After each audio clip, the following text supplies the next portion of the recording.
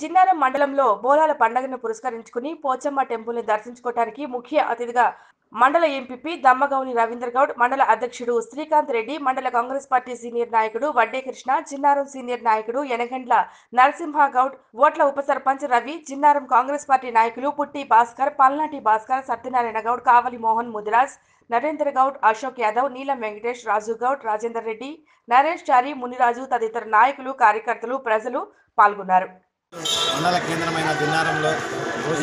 అమ్మవారి బోనాలు అతి వైభవంగా జరగడం జరుగుతున్నది.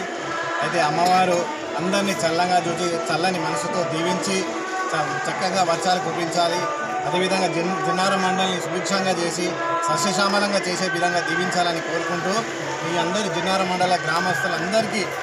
పేరు పేరున శుభాకాంక్ష తెలియజేస్తూ ఇదే విధంగా ప్రతి ఏడు అమ్మవారి ఉత్సవాలు ఇదే విధంగా జరుపుకోవాలని కూడా కోరుకుంటూ మరొకసారి జిన్నారం మండల్ కాంగ్రెస్ పార్టీ శాఖ వారు సన్మానించినందుకు వారికి కూడా ప్రత్యేక ధన్యవాదాలు తెలియజేస్తున్నాను.